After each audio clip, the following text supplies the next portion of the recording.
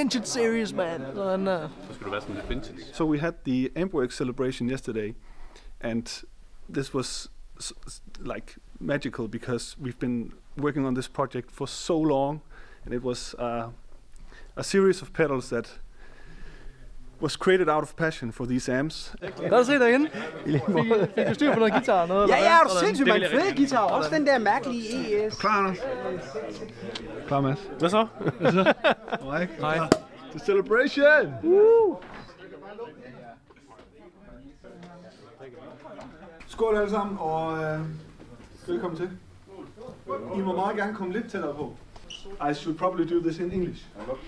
Today we celebrate the achievement, and we brought in Mika Vanborg. As he is there. And I would like to invite Jose as well, one of the lead engineers on this project. Come on, Jose. The thing is, we wanted to have a conversation about some of the pedals and some of the, maybe get some juicy stories. The ones that are not too secret. Yeah. Just a little bit secret. Maybe a little bit secret.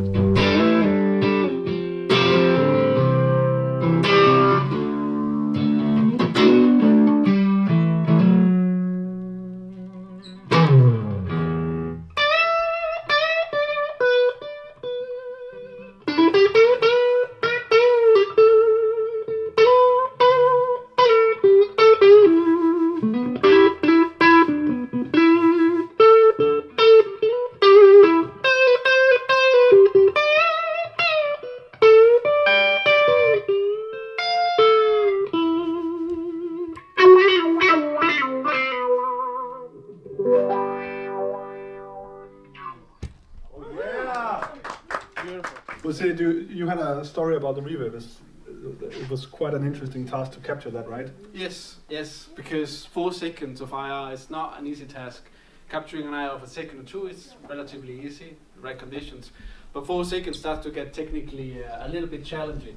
So we tried different methods. We put the reverb into some sponges, some pillows, some things to try to get it really, really quiet, no vibration, no noise. And it was still impossible to get 4 seconds of really clean measurement. So in the end, I had to set it up all completely, let's say, stable, independent and all that. And I started a measurement at around midnight, which ran up to like 5 in the morning. So we keep taking samples and samples and samples. It was the only way, because otherwise the whole thing was just acting like a microphone. And every time somebody passing by, even 10 meters away, you could just hear that into the recording. So it's a midnight recordings, I guess, of the real time. The night session. Yes. Can we hear the reverb?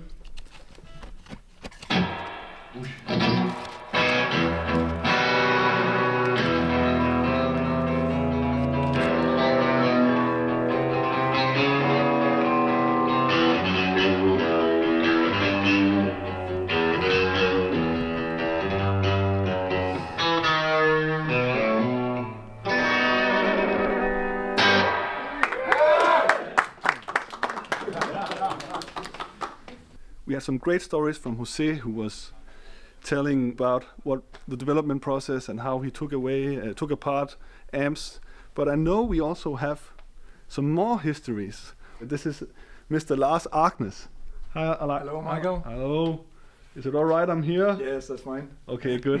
I have spent years working with Jose in these modeling things. Yeah. And the approach is that we spend a lot of time getting the equipment, because the amp is the important thing. Very carefully measured all the bias voltages and the behavior of the amp, the dynamics of the amp. And in parallel with that process, I made a SPICE model, which you can see partly here. That's the preamp section you see here. And we tried to make this model so it reacted exactly like the real amp. But what we stumbled upon was that we noticed that there was some deviations between the theoretical correct model and the real life. So this is a theoretical. Yes, this is. But what we noticed, there was some crosstalk inside the vacuum tube itself. So some small capacitance, parasitic effects. But we wanted to model this as well to get the exact same behavior as the real amp. So in this case, you see the block diagram of the algorithm that models the physical amp, and you notice these two small blocks that implements this crosstalk phenomena we stumble upon. Well, thanks, Lars. Awesome to You're welcome. Look inside your brain. Yes. I think if you guys want more of that, you should just say it, because I think Lars is super eager to be more on video. Not really. Anything you can top of mind about the DC30? Yeah, well, two things. Now you mentioned there's a blue box. A lot of people get a bit confused because, well, the box is red. Yeah. Actually, many of the early issues of the AC30, they had a blue panel. And that's the reason why this one is blue. Because we really wanted to go back to the absolute most original design of this amplifier. It had a blue panel. Yeah. I thought it was due to the blue speaker. No? Ah. So, Sorry, was it not blue before the top boost came into Yes. the picture? Yeah. So it is not technically it's not technically correct to have a blue box with a top boost in it, but of course we wanted everything of everything. So the best generation of the speakers and the transformers, and also a tube boost just for the versatility. So yes, you know your AC30 stuff. That's my amp. It has a boost function? It does.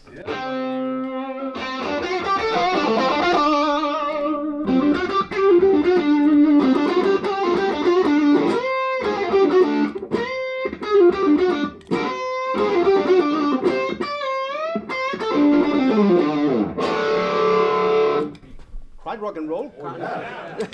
Awesome. And yeah, we did the same with this amp as with the others, of course. So in terms of starting from the amp and then figuring out how to put it into a box. But there was a point where we thought, for some reason, we're getting a bit of a weird bass distortion into the real amp, which we also have in-house when we turn it really up loud.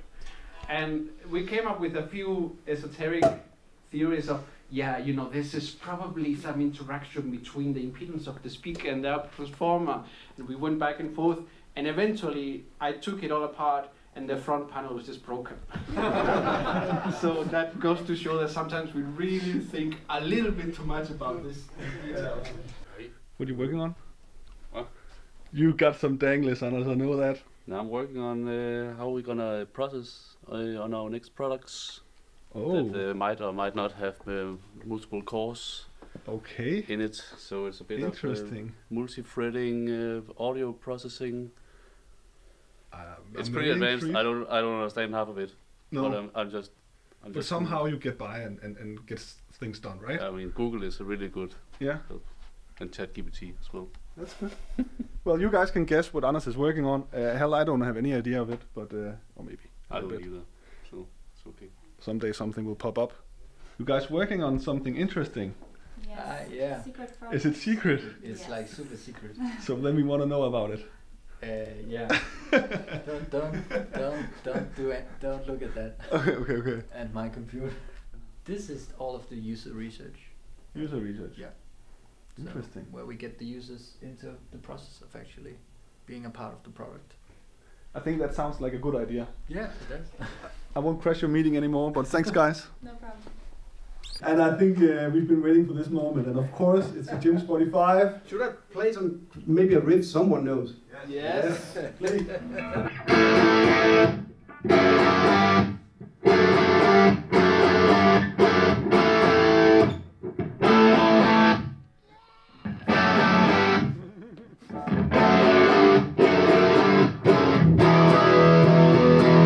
And we were very lucky to get Søren Andersen's own original Plexi.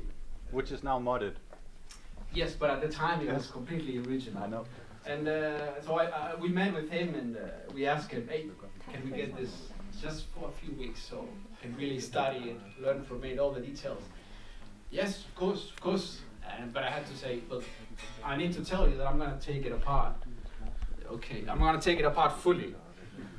Okay, but you know, I be careful and stuff. So I did.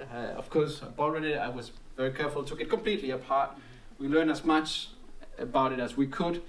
And, Careful about all the stories, because Mika, he knows that amp and he might hit you. and then nothing else happened. It sounds the same on the records. I always use that when we do the electric guitars records. That's mine. Well, we actually did put it back together all well. So Okay. it didn't.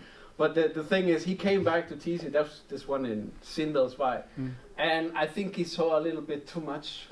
He wasn't ready for the guts. Exploded apart. And when I put it back together, which I did very carefully, you couldn't tell that it had been completely disassembled. But it took it back home, and then a couple of weeks later we figured, there's this other tiny little detail that I would have really measured. Can I borrow it again? No. No, going through that again. So we got what we got. We actually did have plenty of time, so he was very generous with that. And even though this amplifier actually caught fire at some point, and there was a part of this chassis completely burned, the important things, they all survived. So it's just very, very lucky that he's made it all this long, and then we were able to get the essence of it and hopefully put it into the Ampworx correctly. Well, that's very genius to actually. This is captured from an amp that's been on fire. Indeed. Yeah. Rock on. Use that in the promo. We have the legato team over here. The reason it's called legato is because they're super fast and fluid. What are you working on, Christian? Some of the update for the Pletura X5. Ooh, that's interesting. Yes, there will be quite a lot of stuff regarding tap tempo, MIDI tempo and stuff like that. My colleague Matthias is working on that. You have to see this department. Hello, Mike. Hello. I'm filming you. Yeah, welcome. This is the testing dungeon, right? Yes. And anything interesting you're testing today? Yeah, well, we are ramping up. Here we can see the new tap tuner block. So if I press and hold, so I get the tuner shown. So well, it works nice. So and this time it's also in tune. And you can tap the tempo as well on that. Yes. So if I press one more, I'm out. And if I press tempo, now you can see the BPM is changing. And you can also see here our delay time. Yeah, I think there's a couple of guys out here eager waiting to get cracking on some hard rock. I think we have Toby and Anders. Yep. Then let's get a full band and then have some fun. Free t-shirts for everybody! Free pedals for everyone! Best party ever! Good. Jeg tror du kører. Ja. Vi kører.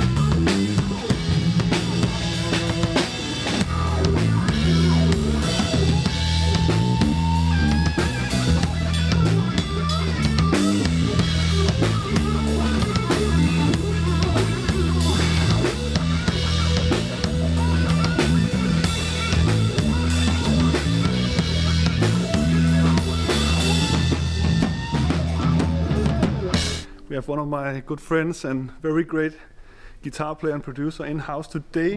Hello, Kasper! Hello. Always a pleasure. So he comes for the after party because he missed it yesterday. I did. Now we're here. Now we're here and we are trying out some of the pedals. So what are we playing on now? We're playing on the DC30, which is kind of my thing. Yeah. Yeah, but now in a pedal edition. You tried this amp in an earlier state with one of the... In a very early stage. Yeah. I did. And now it's just even better, you know. I'm glad we made something in the last 3 years. Yeah. So let's just have some fun and thanks for being here and play a little bit. Yeah. Awesome.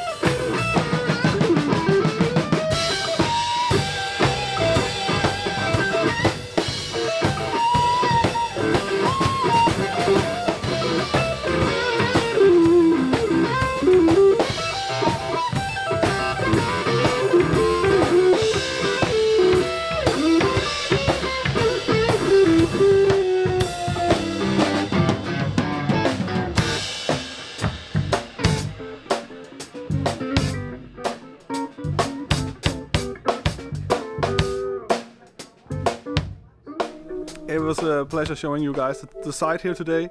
And if you want more content like this, let us know.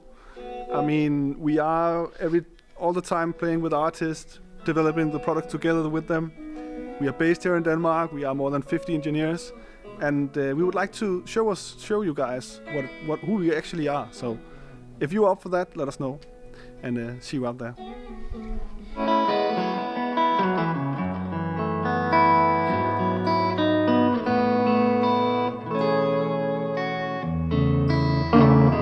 You can say goodbye to our dear audience here. Have a great day. You have to say like and subscribe and all that YouTube thing. You really have to like and subscribe this one because Michael has made a huge effort today, I'm sure. So remember to like and subscribe. Yes, thank you.